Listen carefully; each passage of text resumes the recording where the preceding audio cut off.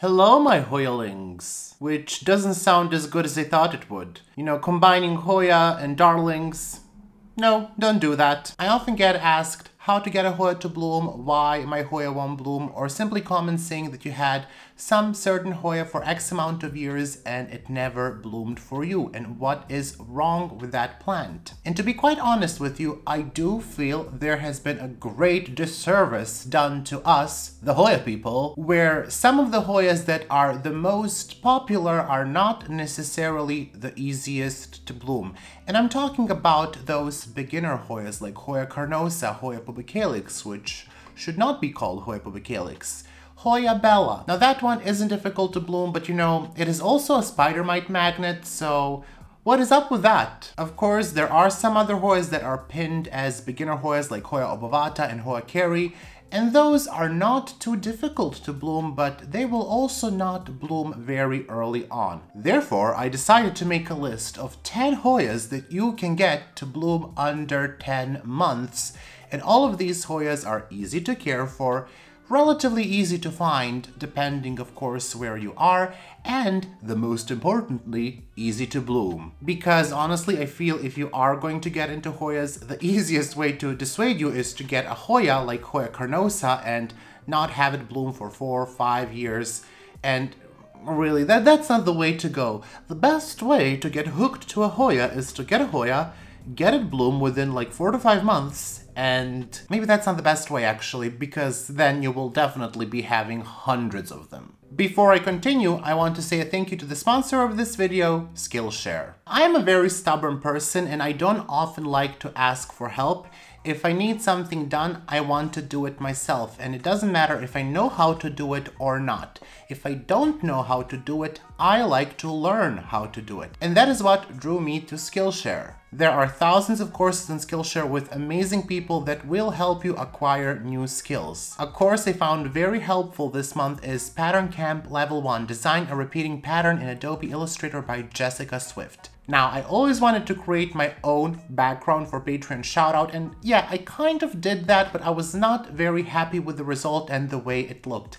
And this course helped me to create my own pattern, something that I like, but also it helped me learn how I can create many other different patterns, so whenever I get bored of the way my background looks, I can easily create a new one. You will see very soon the background that I created, and I hope that you love it as much as I do. Another amazing thing about Skillshare is that it doesn't really matter if you are a pro or a beginner. Whatever you are interested in, you will be able to find the right level for you. There really isn't a good reason not to try out Skillshare, and since they are the sponsor of this video, they kindly offer to the first 1,000 people to click the link in the description a 1-month free trial. In that way, you can learn something new that interests you. Now it's time to go back to the video. Some of the Hoyas on this list will bloom sooner than others. Some of them you can get to bloom literally right after rooting the cutting. Some of them will take closer to those 10 months, but it is still under 10 months. I did not organize them in any particular order, but you will see some great flower photos for each of them, except for one. I, for whatever reason, did not take good photos of that one Hoya. We will get to that. And I also just want to tell you, take this list with a grain of salt. I did check with other sources, and all of the Hoyas on this list, I was able to see that they also bloomed under 10 months for other people. But, you know, there is always something that can happen. You know, you can get a cutting and place it in a dark spot and then say, "Oh, Miro told me this will bloom in 10 months. Well, I didn't tell you to put it in a dark spot. So, you know, you need to provide the light and watering and, you know, some basic conditions. But none of them are too demanding. They are pretty much easygoing, and I think with that I have said everything.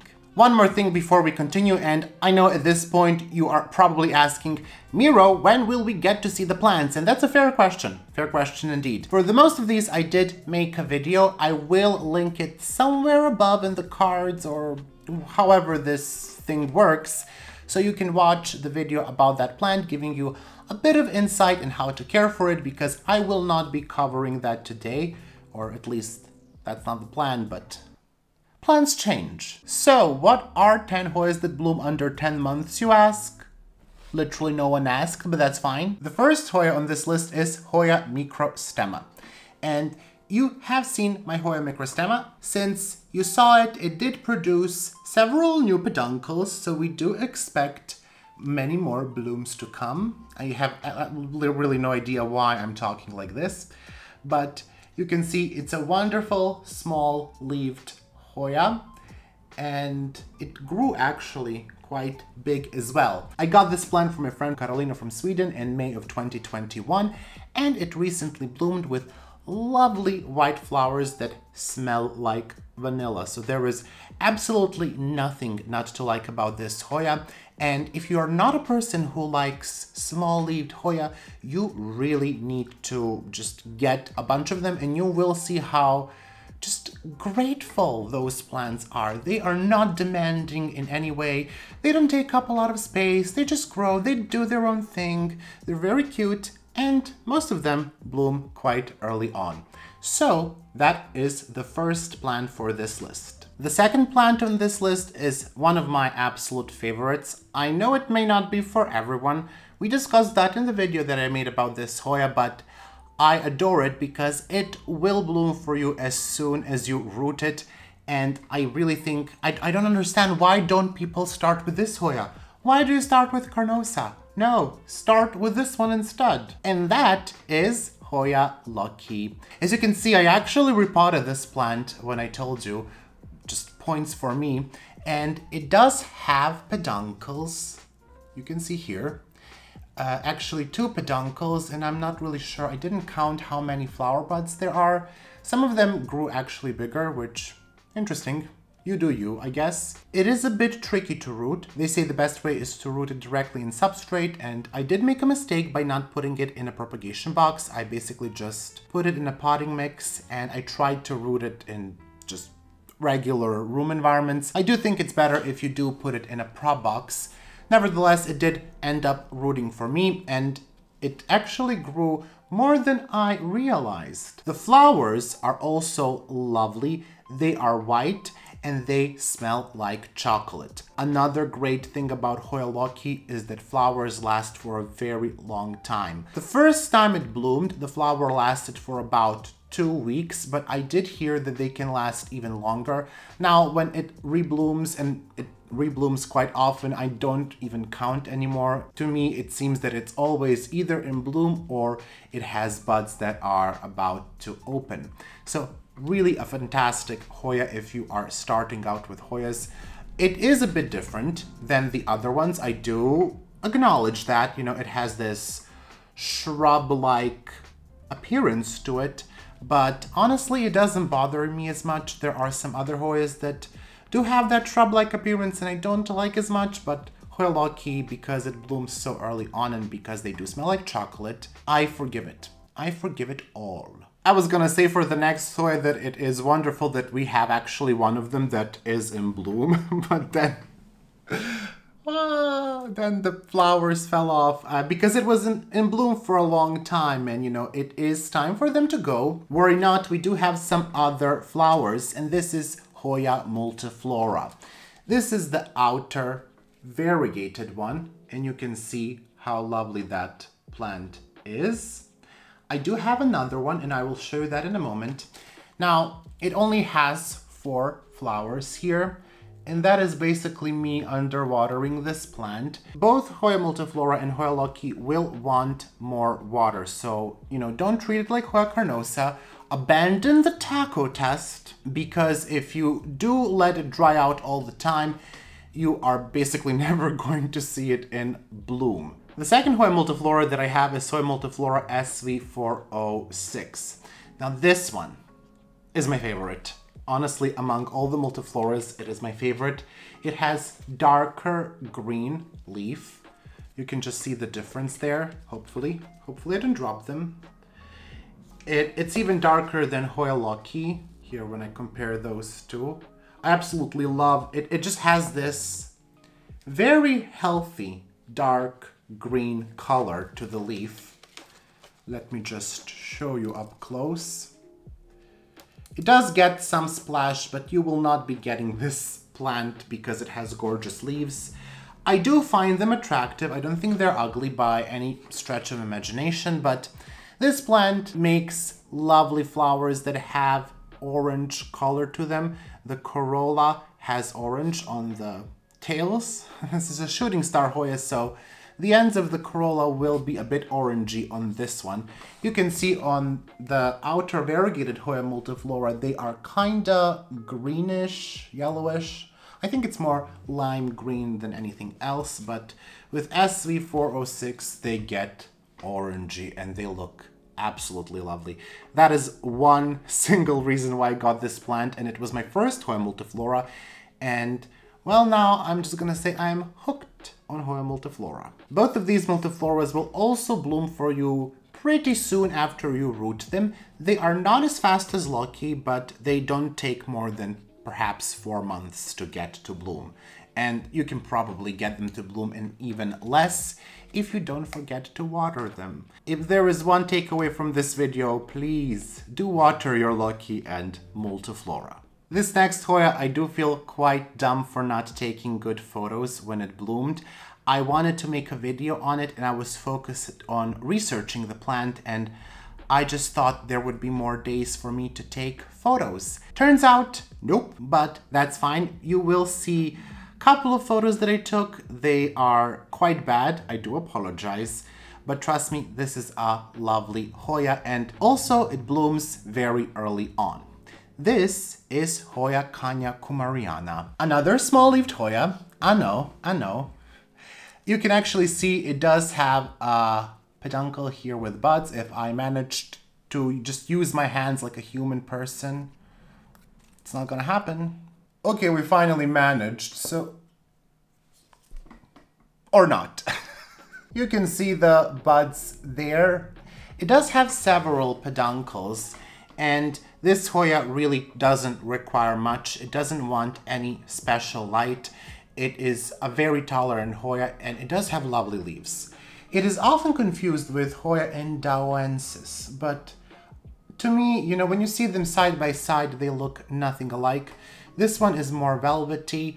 The texture of the leaf will remind you more of Hoya caudata, not the shape, just the texture. With Hoya indaoensis, that plant is more glabrous compared to this one, or completely glabrous compared to this one. But I really adore Hoya kanyakumariana. I just love those leaves. I cannot wait for it to become bushy. I do have 2 cuttings here. My friend Carolina was kind enough to send me 2 cuttings of this plant, and I also got it in May of 2021, and it just grew so well. I am just now realizing that it has quite a few peduncles that I did not know about, so that will be very interesting to see more of them in bloom. And yeah, I adore it. I adore it. I think it's absolutely cute. This next Hoya I also made a video about, and it is one of my favorites. I keep saying that for every Hoya. Just get used to it. For every Hoya, I will say it's one of my favorites. They are all one of my favorites. This is Hoya Patricia. And this Hoya used to be on a trellis, and I was repotting the plant, so I took it off from the trellis. While I was finishing my repotting, I placed it on the side of my Mills bow, and it was in bloom then. And it just looked so gorgeous, just hanging on the side of my cabinet with open flower buds. So I decided to just leave it like this. I do think I will have to manage it somehow. I think it will not stay on the side of my cabinet. I think maybe I will try it in a hanging planter so I can attach some of these vines. Well, not like this. This is just a concept of how that will look. It is covered with peduncles. It will bloom soon. It will also bloom very early on. I think in less than 6 months you can get it to bloom. And honestly, this one is covered with peduncles. It seems to me there are at least 6 or 7. I think they will all open at the same time because they are pretty much at the same stage as well. And if that happens, you can just be sure that I will be either making a video or showing it to you in the video. But yeah, it's just a lovely Hoya. Very, very easy to grow, very beautiful to see in bloom. The leaves are also very nice in this plant. They do kind of remind you of Hoya elliptica because this is a cross with Hoya elliptica and Hoya darwinii. They are maybe not the selling point of this plant. Those would definitely be the flowers, but Yeah, just a lovely Hoya to have. And it is so lovely that I have one mealybug on it. Oh, you woolly bastard. Get away from my plant. This one is so adorable. It is Hoya minutiflora. This is Hoya with the smallest flower. So, you know, it will not be a showy plant, but it is very interesting. Once you see the flowers in person, you will totally be sold on this plant. When you look at the photos, you're like, oh, but they're so tiny, you don't really see them. But trust me, when you see them in person, when you see it bloom, you will love it. And I don't think it's too expensive. I don't really know. At least when I got it, it wasn't too expensive. And if you remember my video that I made on this plant, it was one cutting that was longer. And I just cut it into several pieces to make a fuller pot. And I think it looks so cute. The small leaves are absolutely adorable. Very, very easy to root, actually. When I got it, I did have an issue rooting the plant because the internodal space was very tight, so I had to lay it flat, but I didn't keep the medium wet enough or moist enough. But this time, because I had longer internodal spaces, I was actually able to put parts of the stem in the potting mix, and honestly, it had no issue rooting, as you can see. I didn't do anything special. I just chopped them, put them in the pot, and that was it. I do have 2 or 3 peduncles in this plant right now, so I hope to see it in bloom very soon. And it also grows very fast. It doesn't require any particular light. It is a very undemanding Hoya, and well, we love low maintenance Hoyas, don't we? So if you're not quite sure whether you should get this plant or not, I strongly suggest that if you can, you get it. And trust me, you will not be disappointed. Which I probably say for every Hoya. But trust me. The next Hoya on this list is Hoya flagellata. And I did make a video on Hoya flagellata, so you could see it in bloom. It also has peduncles now, and all of these Hoyas that I'm mentioning today are Hoyas that, you know, they will bloom early on and they will rebloom quite often. So that's great. One more point for them.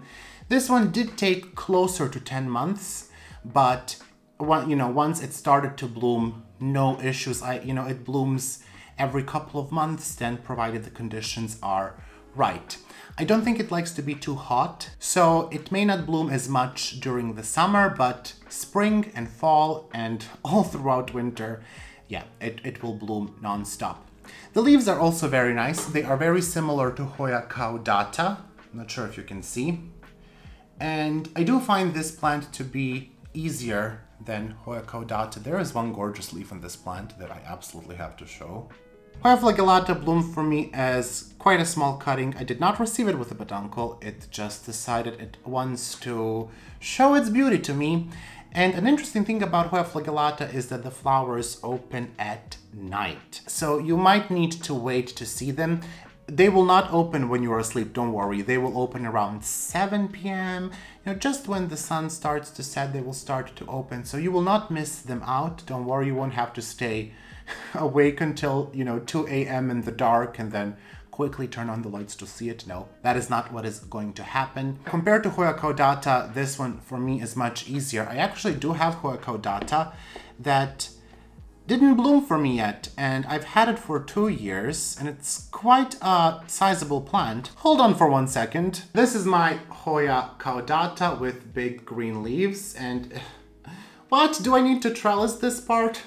Perhaps. It was stuck on another plant on another trellis. And this vine is going all the way into my window, which is lovely. This plant actually did not travel all that well to me.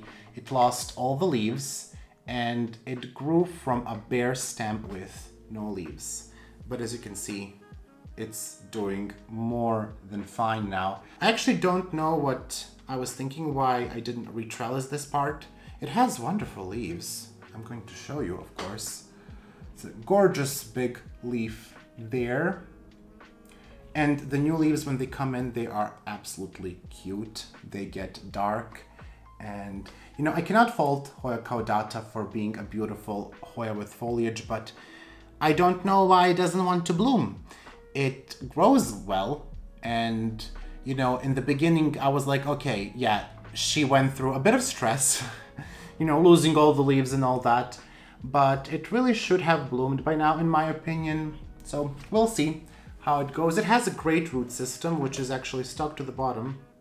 And it does need watering, so more tasks for me, I guess. This next Hoya I love for several different reasons, despite this being the plant why I had root mealybugs. If you remember, I did make that video how to release Hoyas from coconut coir, or sorry, coconut husk. And that's when I discovered that this plant had plethora of root mealybugs. So I decided to cut it, chop it into several cuttings. The other cuttings that were closer to the top I did sell, so I can get obviously more Hoyas. But yeah, you can see this one is actually about to open the flowers. And I'm so sad that it's not open right now. But it's a wonderful Hoya, very easy to bloom. It does make a lot of nectar. But another thing about this plant that I absolutely love is the leaves. They are closest to peperomias that you will get with Hoyas. And compared to peperomias, this one is a no-fuss plant. It blooms pretty much right after you root it. This one has actually 3 peduncles, which I didn't realize until now. Good job. So it does bloom very frequently. I do have other one. This other one that I have is outer variegated one. And this one I got in, when did I get it? In November of this, or the last year, we're in the 2022. You can see it made a new leaf. It actually was a bigger cutting. I recently cut it in half because I was sharing it with my friend. So that's why it's smaller than it initially was. My job was to root it, to get it to grow, which I did. I cut it into 2 cuttings and I am left with the base, and my friend got the top of this plant. But yeah, it is absolutely gorgeous. A little bit different than the green version because this one is not so pubescent. I have to say that I do prefer this one much more. The leaves are wonderful. It's not just pubescent like Hoya Thompsoni. It's really a very special texture to the leaf, and I do recommend you get it. I don't think it's hard to get. I don't think it's expensive. There is inner variegated Hoya subquintuplinervis, and that one is quite rare, quite expensive, quite not in my collection. You will also most likely find this Hoya under the name Hoya Patricia, but it's not. The correct name for this plant is Hoya subquintuplinervis. And you can actually see here on this leaf the leftover of my root mealybug treatment, which totally didn't work. Best to cut the roots from my experience. That's all about Hoya subquintuplinervis. Lovely Hoya to have, as I will say for most of the Hoyas, and easy Hoya to bloom. I'm not sure about the outer variegated one, but the green version, all of the cuttings that I had from that plant, from the green version, they started to produce peduncles very early after I rooted them. So it is truly an easy plant to get to bloom. This next Hoya, I honestly did not expect to be in bloom for the video because it's been in bloom for over, I would say for over a week. It is Hoya burmanica. This is one of my most favorite Hoyas at the moment. I absolutely love that leaf. It is gorgeous. I don't know why, it reminds me like angel wing begonias. I think this is the angel wing begonia in the Hoya world. The underside of the leaf will get a bit purpley. Not all of them, but some of them will get a bit purpley. And you can see it is in bloom right now. Once again, the hands are really a problem here, aren't they? I absolutely have no idea if that is in focus or not, but I will attach photos for you. And there are 3 more peduncles. This plant will make peduncles on every node. I got this plant as a small cutting in October of 2021, and it is absolutely loving the life, and I absolutely love this Hoya.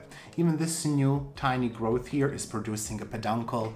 Honestly, if you can get Hoya burmanica, do get it.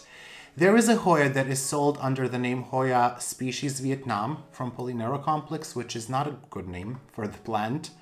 And that one seems to be similar, if not identical, to Hoya burmanica. It could be just Hoya burmanica from Vietnam. I did make a video on Hoya burmanica, which I have not yet edited. I will try to do that as quickly as possible so you can see what I have discovered about this plant, but really it is just like a better version of Hoya polinera, in my opinion, because Hoya polinera will never bloom here, ever. And the last Hoya for today is Hoya ilagiorum. And this plant doesn't look the best. It has definitely seen better days, but it has also seen both root mealybugs and regular mealybugs. 2021 was the year of mealybug here, clearly.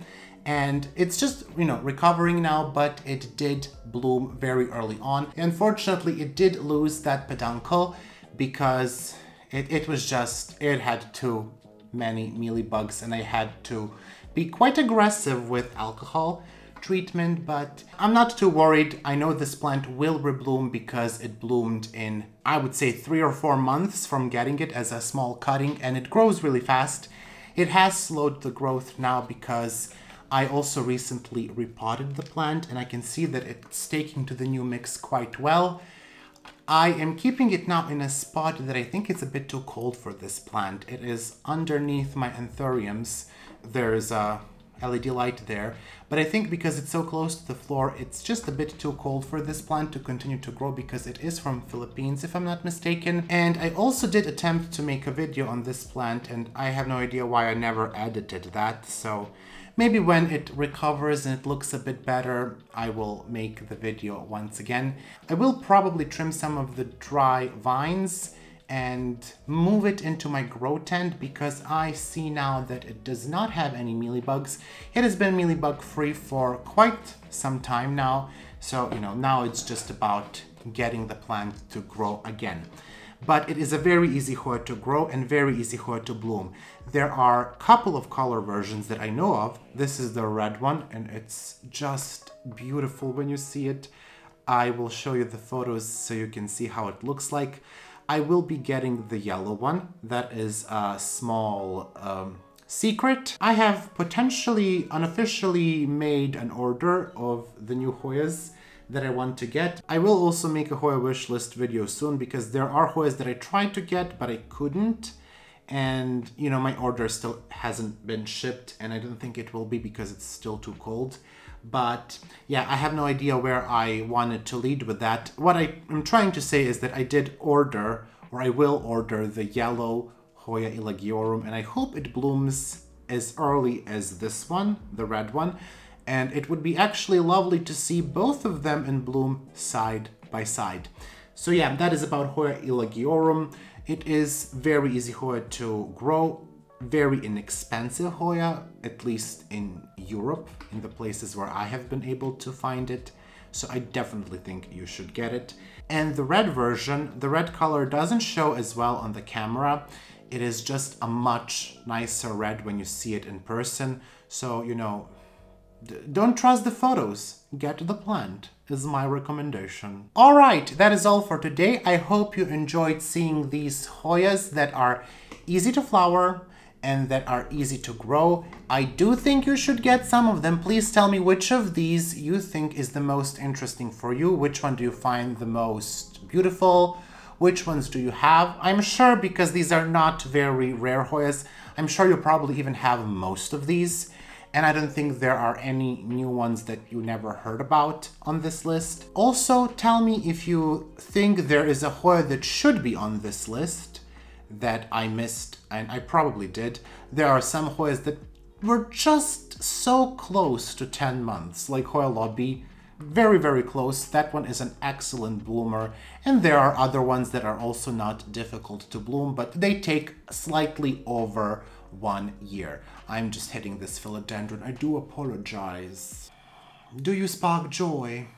I like how there is always a clear indication that I should end the video, and usually that is the accent change. Make sure to comment down below and let me know which of these is your favorite, and if you have any other suggestions that you think should be on this list. And do not tell me that you got Hoya carnosa to bloom early on, you probably got a plant that had a peduncle or a peduncle was forming or something like that, because I know for a fact from extensive research / reading on the internet and reading the experience of other people that it takes on average about 3 to 4 years, maybe even more, to get carnosa to bloom. So I will not be having any of that in the comment section. Also, if you're not subscribed to the channel, this is the best opportunity to do that. Actually, the best opportunity was probably the beginning of this video, but I think someone forgot to mention that, so make sure to subscribe now.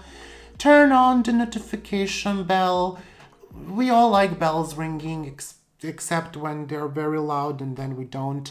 And notifications are quite annoying, but turn on the notification bell, because then you will know when I post a new video, and who doesn't want to know that? I hope you're having a wonderful day, and I will see you very soon in the next video. Goodbye! I would like to take some time to thank my patrons. A massive shout out to my $5 patrons. One anonymous patron, Arelise, Betsy Begonia, Bonnie Harris, Carrie, Cynthia Taylor, Danube Daniels, Estelle Farah, Houseborn Heather, Hoya Heather, Kelso, Kristen Sherwood, Mars B, Martina, Alif Perday, Melissa Walker, Nicole Ferranti, Nicole and Caleb of Schleif Tropicals, PJ, Plants by Misha, Rachel Colette Conroy, Robin L. Jennings, Stephanie H2O, Spinach Geek, Tanya, TJ WO, Vicky Dinkler, Vojta Takac, Wendy Foreman, and Zlatko Niponi. Also, a big thank you to my $3 patrons: Angelina Farnan, Brana Phillips, Catherine G. Cologne, Claudia L., David Candia, Jerry's Garden, Lisa Helling, Lori Murphy, Morgan Kennedy, Nella, Nerdy Kathy, Nikki Plantolania, Ringlov Ruby, and Shayla Mason Casper. And a thank you to my $1 patrons: Caroline, Aaron Keenan, Lauren M., Marissa Summerfield, Ran Lambert, and Tangwatanas Riakul. Thank you so much for incredible support. I hope that you enjoyed the video,